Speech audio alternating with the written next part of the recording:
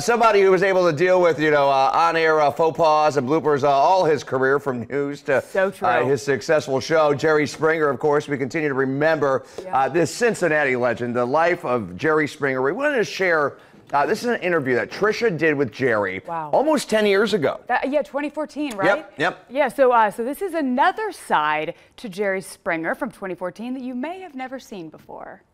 Back fondly of those days that you were in town anchoring the news. I loved it. I'm not just telling you that. Those were 10 of the happiest years of my life. Yeah. I mean, the best job I ever had was being mayor. That really was the best job.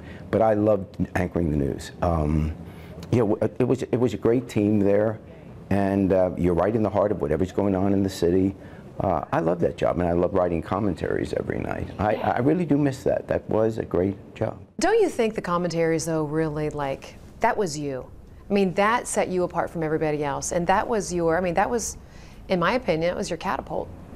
Well, it was different, and really credit to the people that ran the station, because it was a gamble that they took. I mean, think about it. I had just finished being mayor, so obviously I was a partisan, and probably much more liberal. And they said, I wanted to do commentary, but they wanted me to anchor.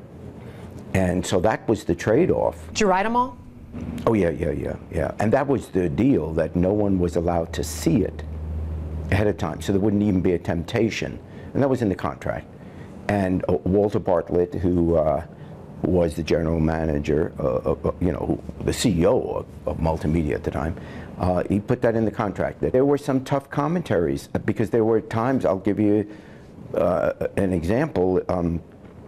I had done a commentary where I had a criticism at the time of Marge Schott, who was the owner of the Reds, and I thought something she did was wrong, and we were televising the Reds games, so you can imagine the pressure. I mean, I was hurting I was saying something negative, which I believed to be true, but I was saying something negative about someone who was basically paying a lot, $20 million a year to the station, or whatever it was at the time. So you don't take yourself too seriously? No, because I have a mirror. I mean, good Lord, why would I take myself seriously? This is pathetic. Do you get a hard time about the show? No, not anymore. No, everybody's used to it. Yeah, it is what it is. Part of the pop culture. Right. Yeah. Do you separate that? I mean, what about your family? What do they say? Oh, yeah, well, my wife, she thinks I sell insurance. I never told her I'm Jerry Springer. What, are you crazy? No. But, well, sure. I mean, it's like you do the news, okay? Now, when you do a news, let's say about a murder or about a rape or something that's horrible, nobody suggests that you're endorsing it because you put it on the air. That's your job.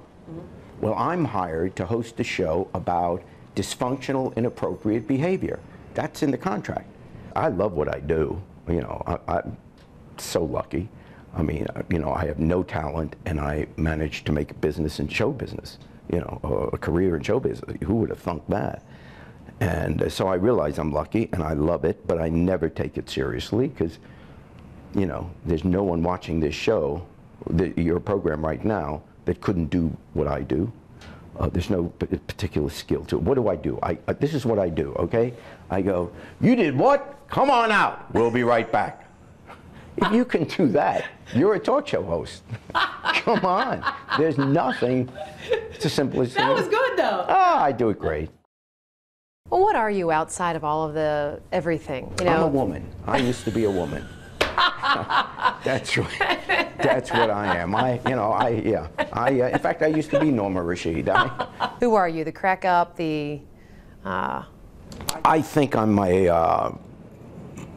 immodestly a really good father, and and a grandfather now. Yeah, we have a little boy, a grandson, Richard. He's 4 years old.